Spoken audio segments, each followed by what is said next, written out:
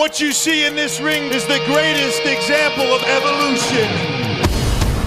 As the members of Triple H's new faction, Evolution, continued to grow, so did the problems for the Heartbreak Kid. Shawn Michaels is the next legend that I'm going to kill. It's Legend versus the Legend Killer. Michaels going for... No, he's caught! Sweet chin music. Oh, Michaels flops into the RKO! And Orton wins it!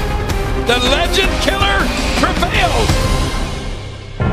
Later that same night, Triple H's long title reign came to an end. In the weeks to come, the game would enlist an animal in an effort to reclaim his throne. That's Batista! The hell? Batista solving Shawn Michaels! HBK's problems only became worse with the addition of the newest member of Evolution. At the 2003 Survivor Series, the animal would unleash his rage. We're down to Shawn Michaels and Randy Orton! Wait a minute! That animal! Batista! No!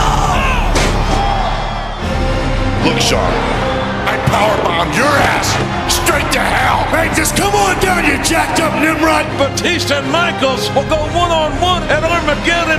Dave Batista, 6'5", 325 pounds.